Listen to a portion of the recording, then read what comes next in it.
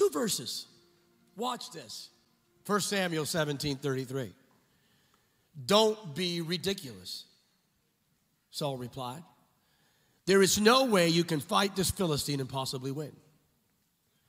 2 Samuel 5:6. Years later, David led his men to Jerusalem to fight against the Jebusites, the original inhabitants of the land who were living there.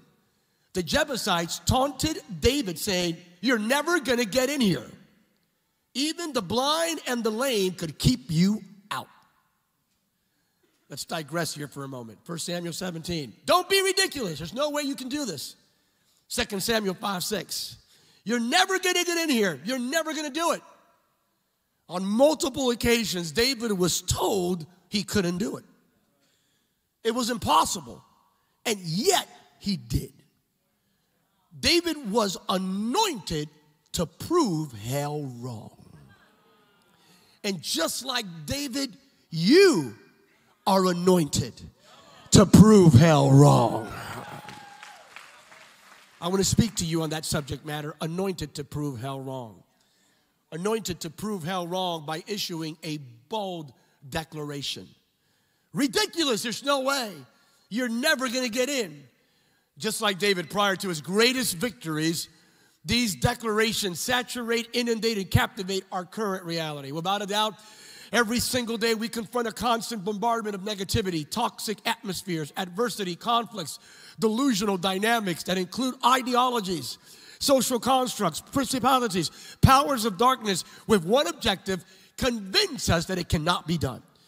You're never going to defeat the giants in your generation. You're never going to occupy all of God's promises. You're never going to conquer new territories. Never. No way. But when you have faith, when you step into every chapter and season of your life with the certainty of 2 Corinthians 5:7, that we walk by faith and not by. When you live with the sacred algorithm of Romans 10:17, that faith cometh by hearing, and hearing the good news about Christ. When you stand empowered with the promise of Matthew 21:22, you can pray for anything, and if you have faith, you will receive it.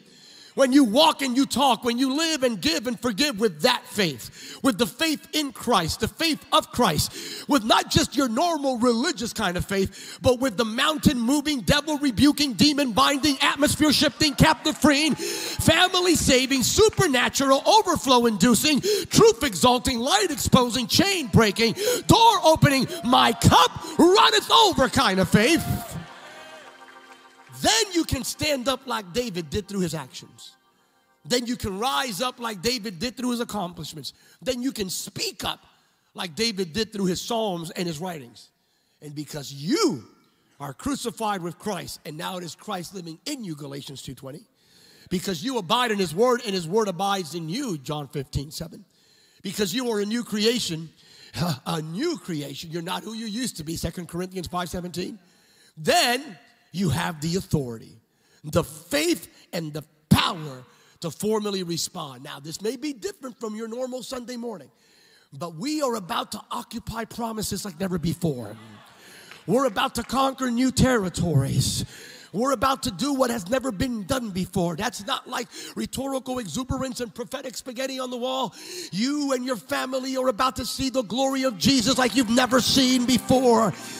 Because of that, we're gonna engage a little bit of audacious faith declaration to all the naysayers and detractors, to all the haters. I'm talking about spirits and principalities, to negative and contrary voices, both internal and external, that have the audacity to tell you that you will never overcome your giants, that you will never occupy your Jerusalem, that you will never live an abundant life, that you will never be right with God, that you will never see your family saved, that you will never see your body completely healed, that you will never conquer your dream and possess the promise, that you will never change the world.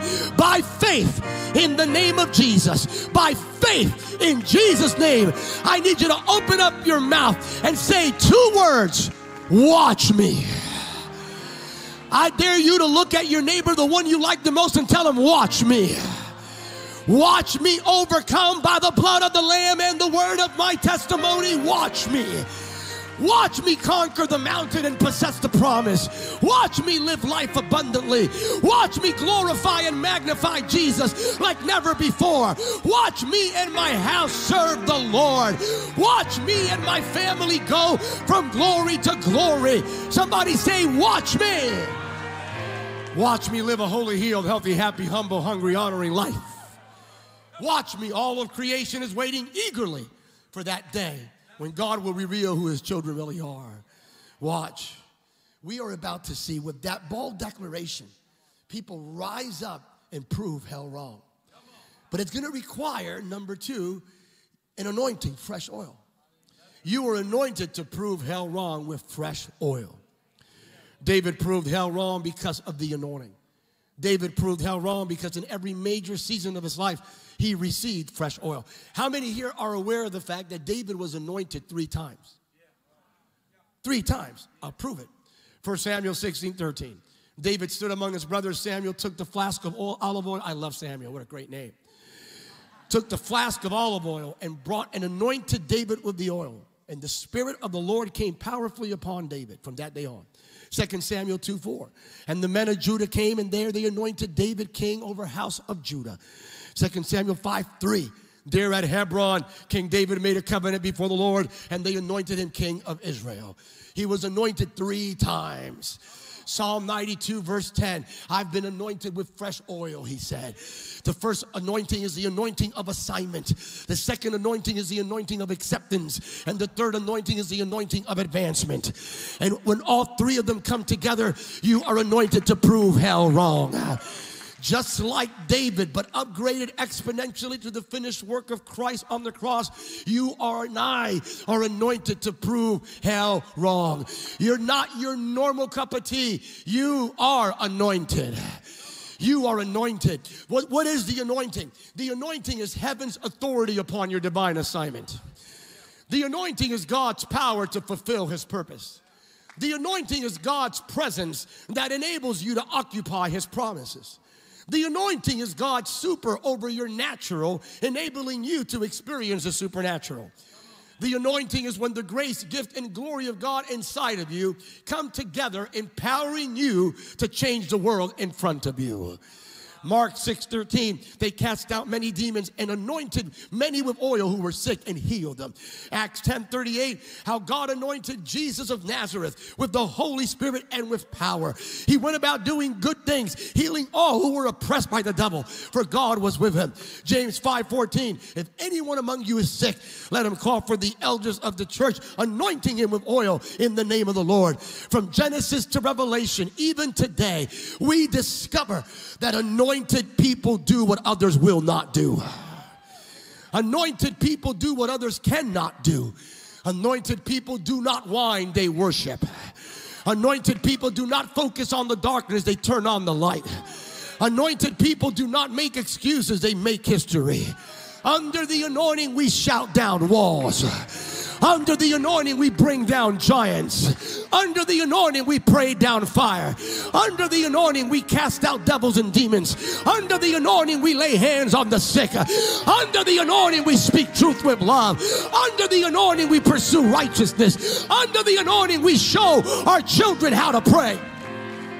Under the anointing, we advance the Lamb's agenda. Under the anointing, we do justice. We love mercy, and we walk humbly before God. Let me not be presumptuous. Are there any anointed people in the house here today? If you are anointed, I want you to repeat after me. I am saved. I am delivered. I am healed. I am chosen. I am anointed. I am anointed. Matter of fact, my family is anointed. My dream is anointed. My going in is anointed. My coming out is anointed. My present is anointed. My future is anointed. I am anointed. You have been anointed by the Holy One, and you have knowledge. 1 John 2:20.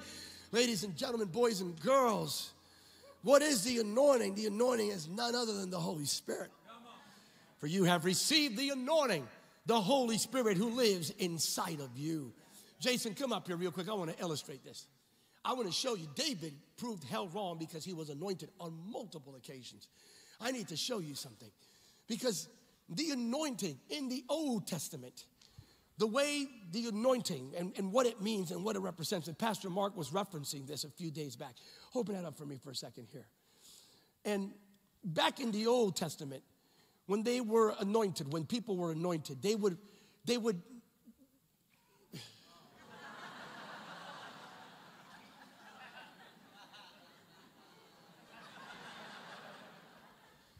Any other volunteers?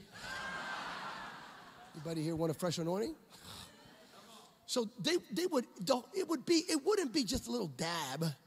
It would.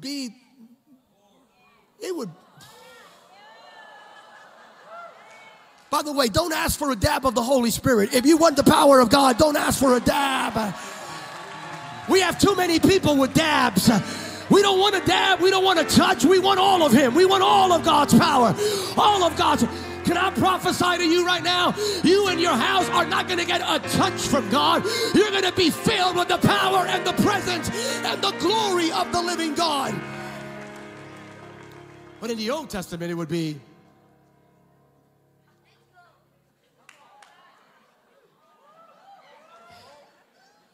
Yeah.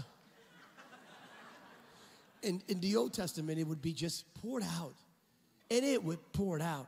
But let me show you. You have a little bit of that Bible? Let me see it. Mm-hmm.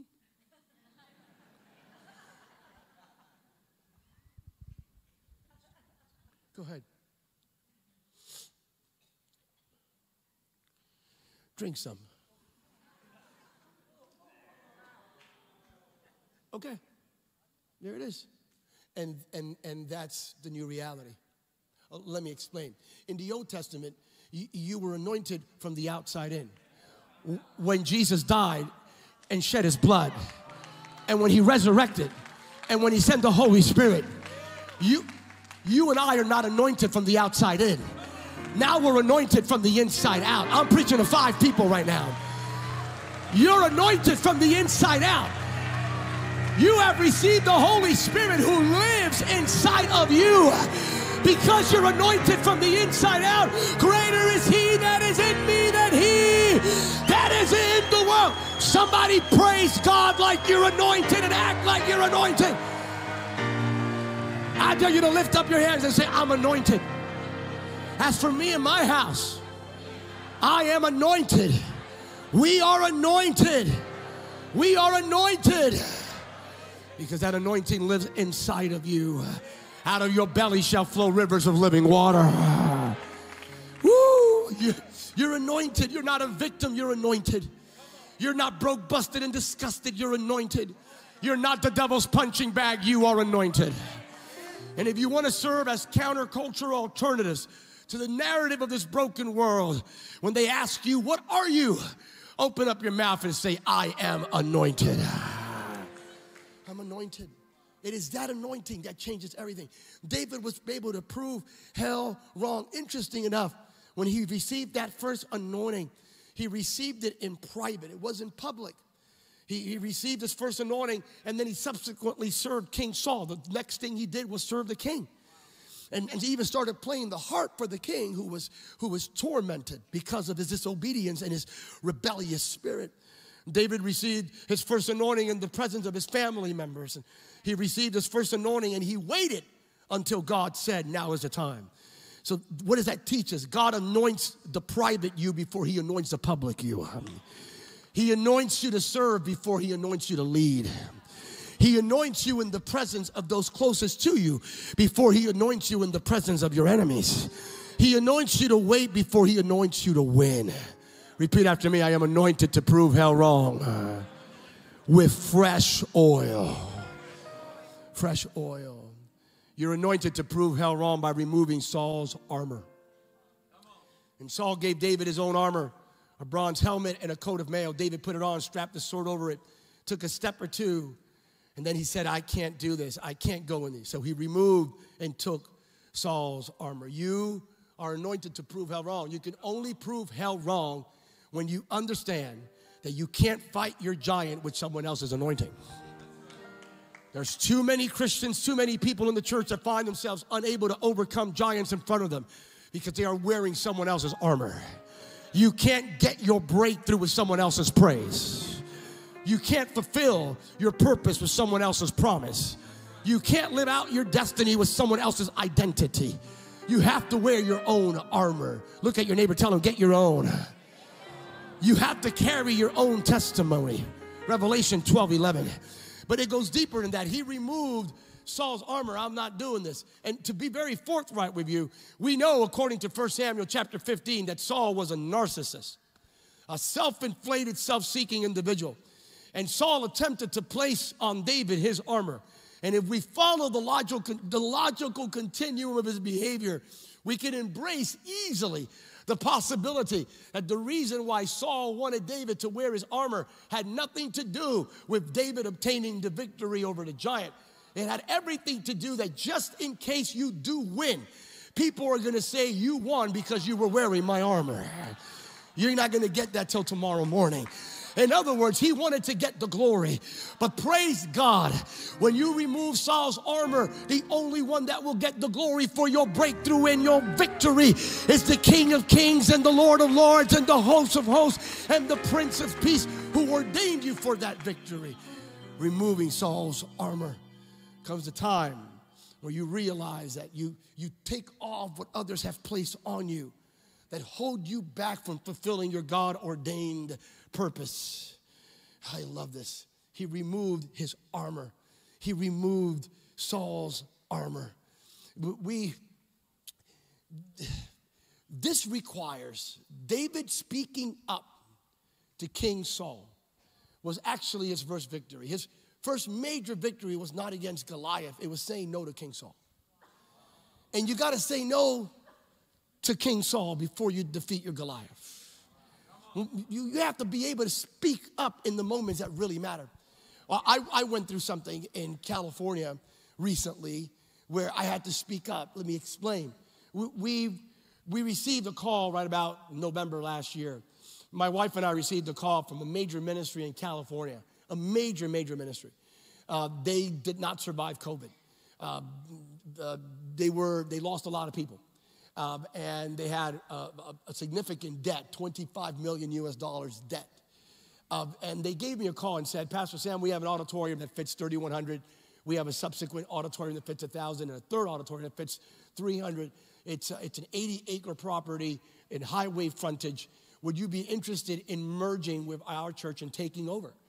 And we're in desperate need for a property. So we thought it was an answered prayer. So we had preliminary meetings and we met and we discussed everything. And we really believed that this was it. So we got together and we proceeded after all the preliminaries to the first formal meeting. The first formal meeting. Right before that meeting, my team and I debriefed in a certain coffee establishment, and I drank my almond milk latte. And we talked about what are the hypothetical questions that will be submitted and so forth. So we arrived. My board, their board. The first formal meeting, after this, you sign an MOU, and then you execute accordingly. So there it is. And I'm seated there, and first question, and I'm thinking there will be questions about fiduciary governance and integration of systems, possibly attrition regarding current employees on their behalf, even asking what kind of services, languages, Slavic, Spanish, what kind of services will you have, et cetera, et cetera. So I understood all of that. So I'm ready to go, and I'm ready for the first question. And then the board member looked at me and said, Pastor Samuel, here it is. We have a question for you. First question. And I'm going, okay, what's your question? I'm ready to go. And the man looked at me and said, Pastor Samuel, here's our question. He said, our church, politically, culturally, ideologically, our church, we lean left. Where do you lean? And I'm thinking they're going to ask questions on why do I preach so fast? Do I drink that much coffee? Can I calm down for a minute? No. And this is my face. So help me. This was been vetted with people that our board. I'm not just like this. Looks at me and says, our church leans left. Where do you lean? This is my face.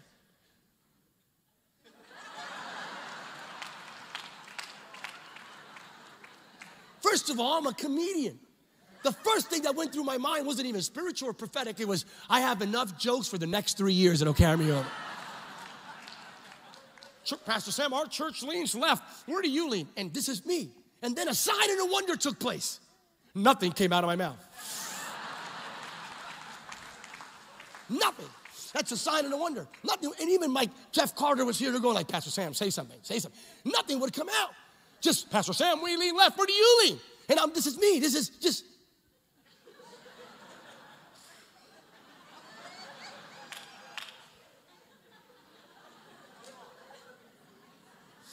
And then the Holy Spirit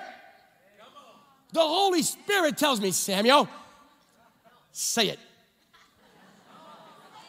But I didn't want to say it because I knew if I would say what he's telling me to say, we weren't going to get the building.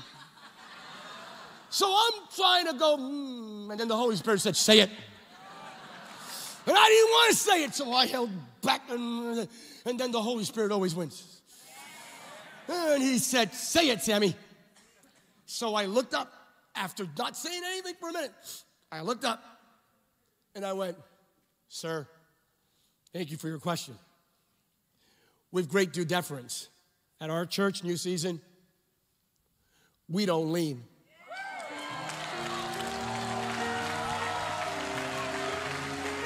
We don't lean. We stand.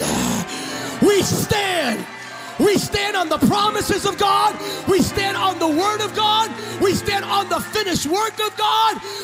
Whatever the Bible calls holy, we call holy. Whatever the Bible calls sin, we call sin. Hey, Kingdom City, around the world, we don't need Christians that lean left or right. We need Christians that stand. Are there any standing believers in Kingdom City here? All around the world, Kingdom City doesn't lean. You stand. Somebody shout like you're standing. Somebody praise like you're standing. Lift up your hands right there where you're at.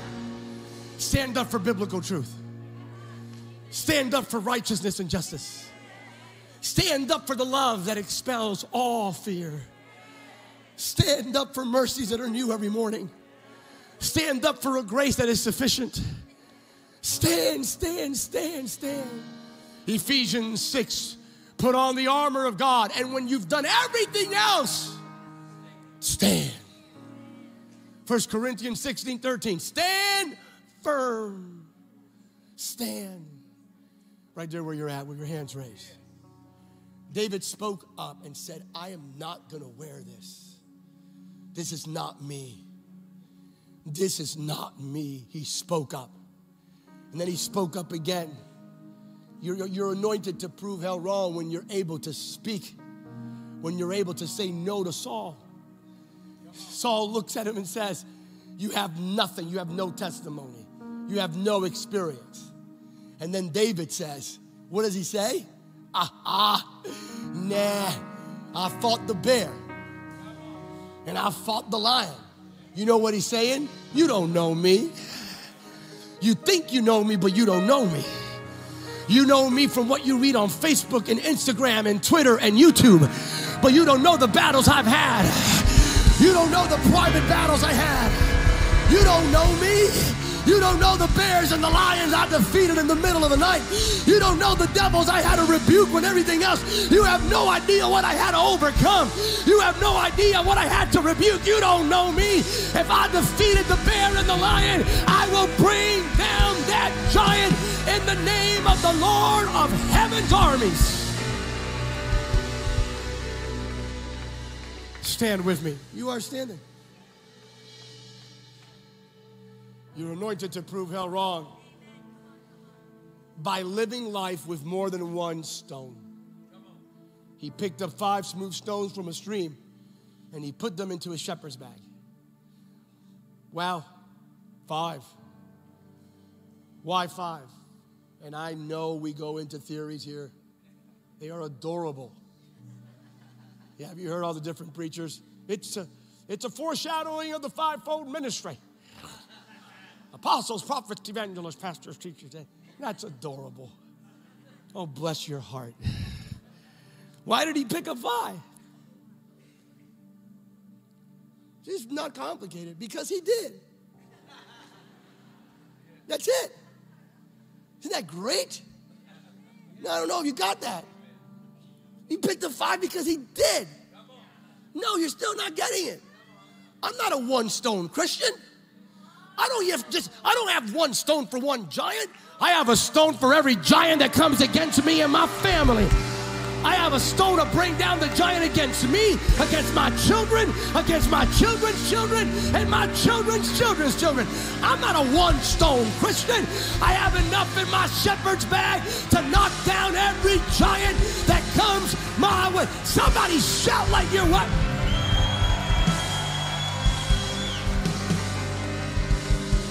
God has given you power over all the powers of the enemy. Luke 10:19. Lift up your hands. You have a stone for the giant in your health and your finances. You have a stone for the giant in your past, the giant in your present, the giant in your future. I have a stone for every giant that would dare rise up against my children and my children's children. And I'm not afraid to run out of stones, because I know where to find the brook. And as long as you know where his presence is, as long as you know that in the presence of God there is fullness of joy, there is victory, there is mercy, you will never run out of stones. You have the stone of the name of Jesus. You have the stone of the Word of God. You have the stone of the blood of the Lamb. You have the stone of the anointing of the Holy Spirit. And you have the stone of faith that overcomes the world. You're never going to make it. You're never, ever going to defeat the giant. You're never going to occupy Jerusalem. And he did, because he was anointed to prove hell wrong. Let me pray over you.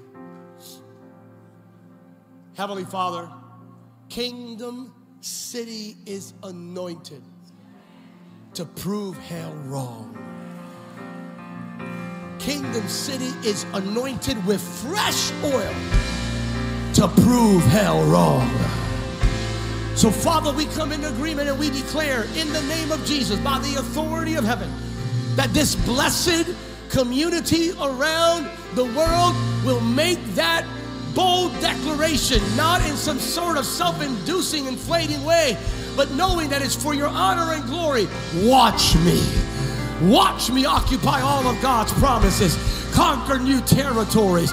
Watch me lead my family from glory to glory. Watch me shine for Jesus. Shine in the name of Jesus.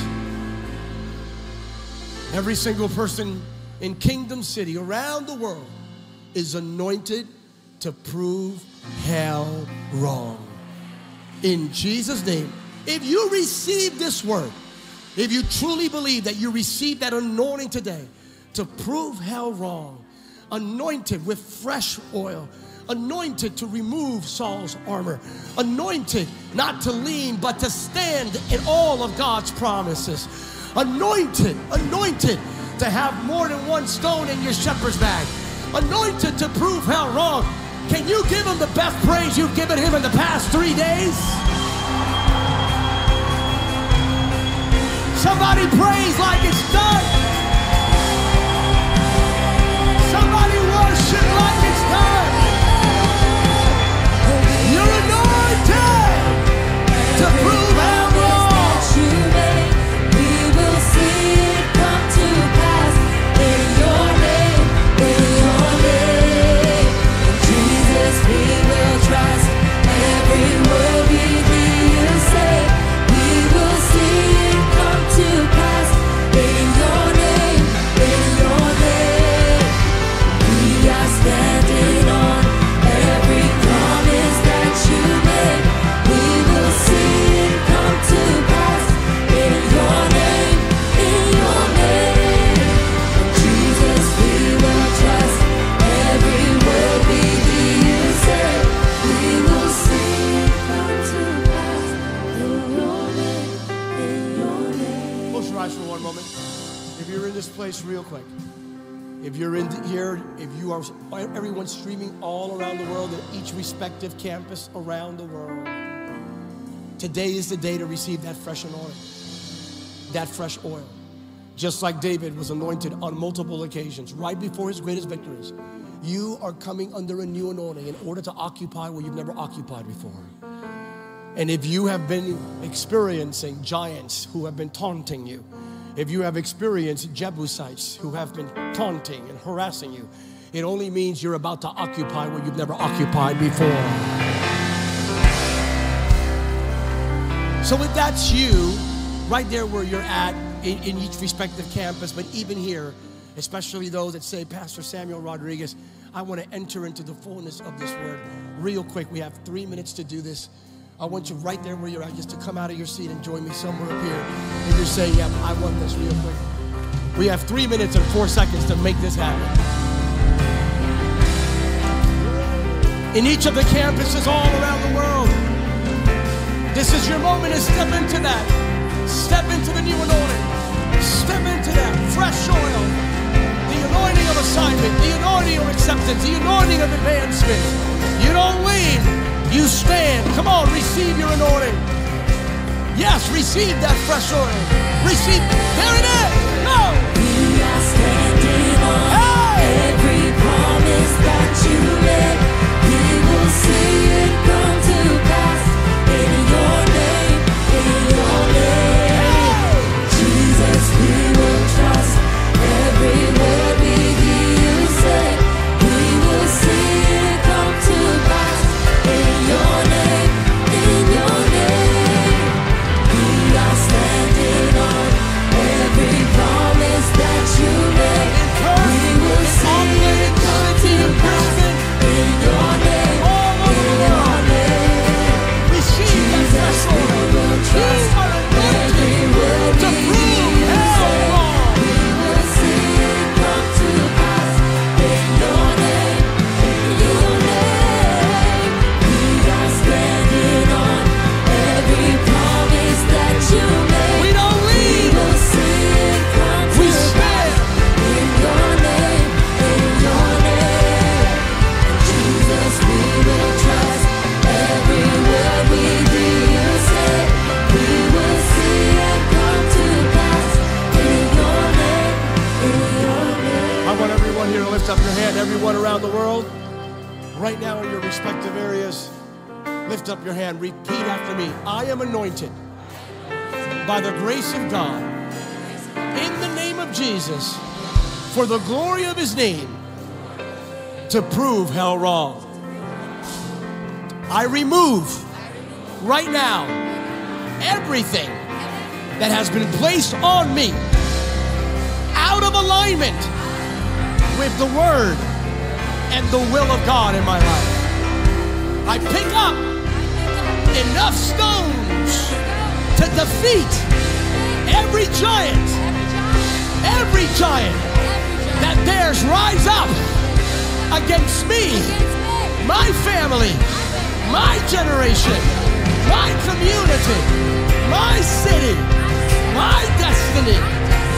And today, in the name of Jesus, I receive that fresh oil, that fresh anointing.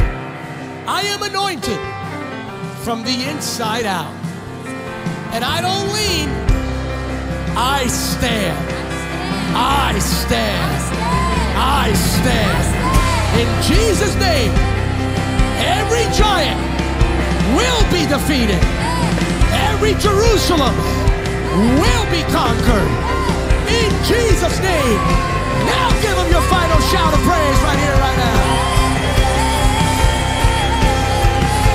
And we are standing on every promise that you made.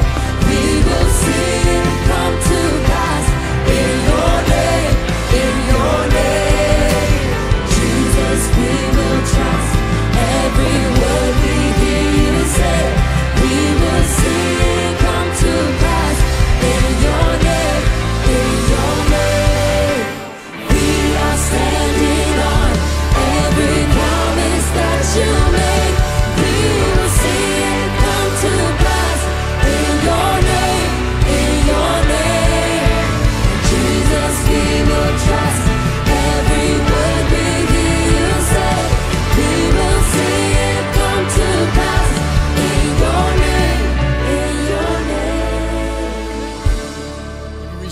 word today, lift up your hand. If you're anointed to prove hell wrong, lift up both hands.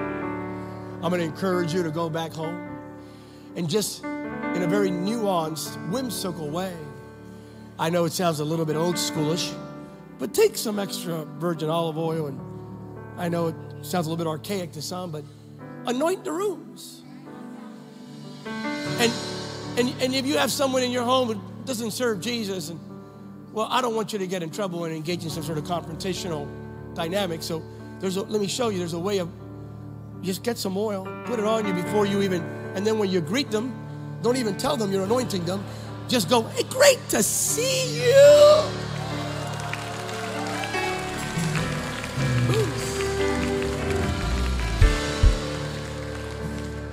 Because you and your family are anointed to prove hell wrong. Thank you, Pastor Mark. Media team, can you put that graphic on the screen? If you put the media graphic on the book graphic on the screen, media team, if you have it. Pastor Mark, the movie that you featured in the trailer wasn't supposed to come out. During COVID, everything was shut down. We received the news that things were not going to happen. And then all of a sudden, we produced this. Everything was done. We shot this during the COVID year, 2020, in New Mexico.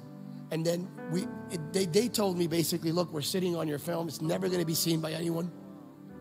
Our team fasted and prayed because God gave me a word at this life story about a guy who became a born-again Christian and invented the #1 snack in America. That's how it happened, by the way. He became a born-again Christian. He became a born-again Christian, goes to an Assembly of God church, never been a Christian before. He was a drug dealer. His wife comes around. She goes to an intercessory prayer group, a small group. They start praying, and she says, we're praying for news. What do you want us to pray for? He says, I want to get out of poverty. I need God to give me an idea that'll change the world. And that's the guy who invented that snack that impacted the nation. But coming out of COVID wasn't supposed to be seen. We prayed and fasted, and we proved hell wrong under the anointing. And I got a call one day, said, Sam, sit down. A very famous studio picked up your film, and it's going to show it for the first time. The movie will be on 2 platforms. And I said, who is it? They said, it's Disney. And I went, Disney doesn't do faith film. They do now. Your film is the only faith film. Prove hell wrong. That's cool. If you could put the book graphic real quick. That, you heard the message, your mess, God's miracle. I'm going to encourage you. You're getting free copies if you join Greenhouse. But if you really want to go deep into this became a bestseller. It was featured on Fox News. And to God be all the glory, of course. But you could get a study guide. And that devotional is coming out for Christmas. You can order that now and pre-order it. Walk out of your mess. The book, the study guide, and the devotional, you go on Amazon and purchase that. I promise you, it will change your life. Here's my benediction to you, and I'll give it to Pastor Mark. May the strength of the Father, the grace of the Son, the anointing of the Holy Spirit make this week the best week of 2023 for you and your family. Hey, Kingdom City, let's do one thing together. In Jesus' name, for the glory of Christ, let's go change the world. God bless you and God